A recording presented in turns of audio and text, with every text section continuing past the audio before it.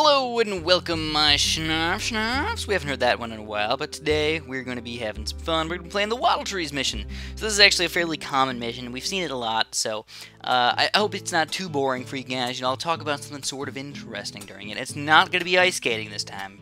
The other people who were complaining about my ice skating dilemmas. So what we're going to do is ooh, look at that, it actually fits very nice in there. We're going to get a boomerang there. We're going to just get low-level boomerangs for now, because the pink balloons are probably the biggest problem. Actually, no, we could probably get a 3-0. Perfect, actually. Just about perfect. We can get a 2-3, because we got a free boomerang, so that didn't, well, yeah, I guess we could have got the free boomerang up to 2-3, but what are you going to do? We already messed it up, so screw that. We already got the 2-3 boomerangs. It doesn't matter anymore anyways. But yeah, we got lots of whites and everything coming in here pretty darn fast. We're actually going to go for a lot of 0-0 boomerangs from now on, because there's no way I'm going to be able to afford 2-3 very soon, so we're just going to go for solid boomerangs for a while. Now, what we have to deal with is 25 rounds of balloons. That's obviously going to be very, very difficult. I actually only had 5 boomerangs in my last video, but I decided, you know what? Let's buy some more boomerangs. So I was like, you know, let's get at least 10. So I got 5 more boomerangs. Now I have 10 possible boomerangs. Plus, I get a free boomerang every single 2 rounds, is it, I think? 3 rounds, maybe? Not really sure. I mean, I got one on round 3, but it could have been because I got it on round 1. We'll see once we get to round 5, then we'll see. If we get it on round 5 or 6, then we'll know for sure. But, we have to make sure that we don't spend all of our boomerangs, because, you know, we're going to be getting one. We'll see. We'll see. We're going to get a free one fairly often, so we don't want to buy all these 0-2 boomerangs, but to use most of our money on upgrades for these boomerangs, which I think makes the most sense, of course. Anyways, what I wanted to talk about, what I wanted to focus on this video is something very, very interesting that I find super duper interesting.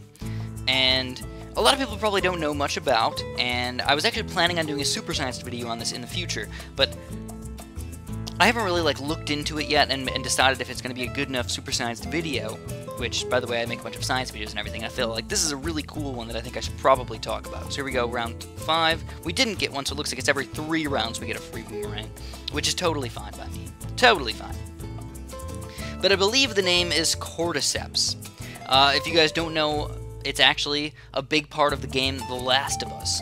So if you've ever played The Last of Us, there's this fungus-y type thing that infects human brains. So wow, there's actually a lot of balloons right here. And there's regrows as well, so that's not good. Bionic Boomer, we get another Bionic Boomer. Hopefully it's enough to stop these guys. 2 Bionic Boomers, even though one of them is only 0-3. And we do end up surviving fairly easily at that, actually. So fantastic job.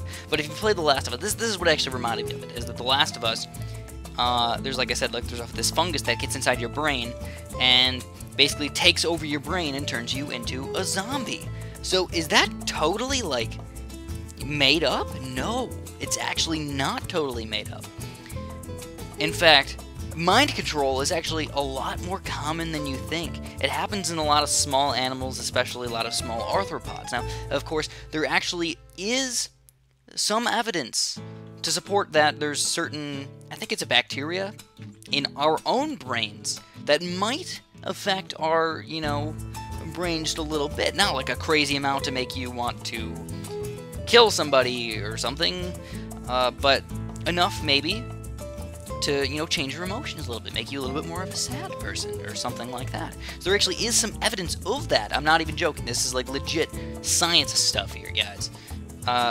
And again, this is just my unrelinquished, just kind of throwing stuff out there, throwing some information out there. This isn't I studied really, really hard about this, and I know everything about it yet. I don't know everything about it. I'm kind of just throwing facts at you guys. Not every single thing that I say is 100% correct, but for the most part, I will say that it is probably fairly correct. So anyways, there's some really good examples of this for a lot of arthropods. In fact, the best example is actually with ants, I think. Because there's this really, really cool, and it's actually really, really crazy how this actually happens.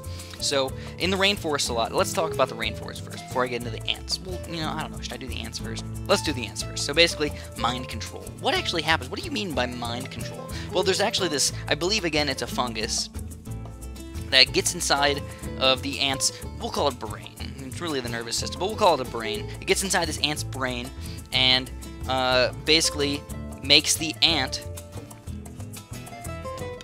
through a few intermediate steps, obviously, go to the edge of a piece of grass, and then it'll just attach on the piece of grass. And guess what? guess what bunnies like to eat? Grass. So what happens is oftentimes this ant will get accidentally eaten by the bunny. And then the bunny will carry around this, you know, fungus inside of its stomach and eventually poop it out. And guess what? The fungus is still there. It's still not dead or anything. It survived throughout this stuff. And then slugs come by. And you're like, what, slugs? What do you mean slugs, man? Why are you talking about slugs now? Well, slugs like bunny poop. So the slug actually goes and eats the bunny poop. And guess what? Guess what? Oh yeah, you heard it. Ants like to eat snail poop. Or slug poop. So the ants actually will eat the slug poop, get the fungus back inside of them, and then that ant will be infected with the, I believe, fungus, and go onto a piece of grass. That's their life cycle. It's like really, really crazy and ridiculous how that works. But that actually does happen to some animals, where they literally kill themselves because of this parasite. And that makes the parasite live on. It happens a lot with a lot of rainforest animals as well. For example, oh, we got 2 free boomerangs, man. In fact, there's thousands of species. Actually, each individual species is actually good to attack only one species of insect usually, or one type of insect usually. For example, like a praying mantis.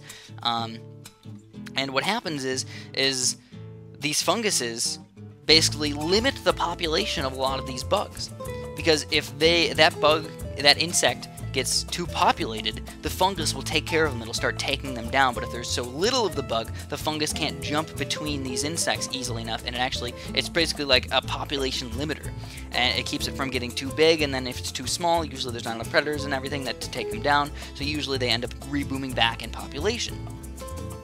So I just find it really, really cool. All that stuff, obviously, I find it really, really cool. So I don't have the 2-4 boomerang yet, so we're actually kind of running out of well, no, you know what, we're actually going to be completely fine here, because I didn't realize, but the free boomerangs don't count as boomerang. That's perfect, man. Perfect, because literally, like, almost all these boomerangs have been free boomerangs so far. Did not know that. That is definitely excellent. Doesn't take up our space.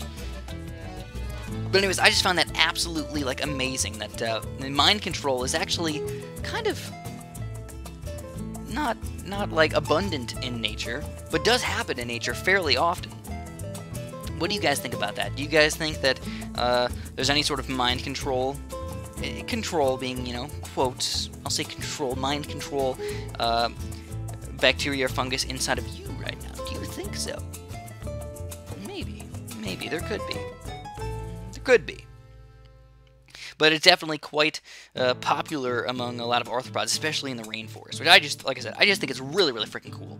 And if you guys want to see a Super Sans video about it, let me know in the comments. I'll try and do my best to make sure that happens. I know this isn't really the right channel for that, but I just wanted to talk about it. I felt like it was a good topic, and it was kind of a fun topic that I could kind of just dabble in and just jump into and just kind of talk about it for a little while. So anyways, we're almost done already. We're already in round 21 of 25. We're going to complete the Wub Wub Trees mission. Woo! Fan-frickin-tastic, man. We're just going to go hardcore 2-3 boomerangs. Now, should I start getting any 3-0 boomerangs and stuff like that? Well, the main reason why I didn't want to was I didn't know if a Moab was going to come out, and honestly, I feel like what's going to happen is there's going to be, on round 25, like 1 or 2 Moabs that are going to come out. Just guessing. Just guessing there's going to be 1 or 2 Moabs coming out, and obviously the 2-3s are much better than the 3-0s at taking down Moabs, especially because I don't have Glaive Lords, but I don't even want to get Glaive Lords, because they're just not that great against Moabs for the amount of cost that you get. You're actually more efficient going with 2-3 Boomerangs against regular Moabs than Glaive Lords. Per cost. But look at that, the rounds are actually going by really, really quickly now. I don't know why. Round 21 to 25, we just like jumped right through them. And there's a big chunk of ceramics, holy crap, Bola, but we do end up taking them down, and we are going to beat round 25. 0 Moabs didn't end up coming out, and we are successful. Alright, so we ended up taking down Wub Wub Trees fairly easy. If you guys like this video, obviously throw a like down in the bottom there. I do appreciate those. If you didn't like my random nonsensical talking about the cordyceps, totally cool, totally understand. Just throw a dislike down there, totally fine. If you don't want that, you know, maybe next time I'll talk a little bit more about Bloons stuff. But, thanks for watching. Have a super duper delicious day.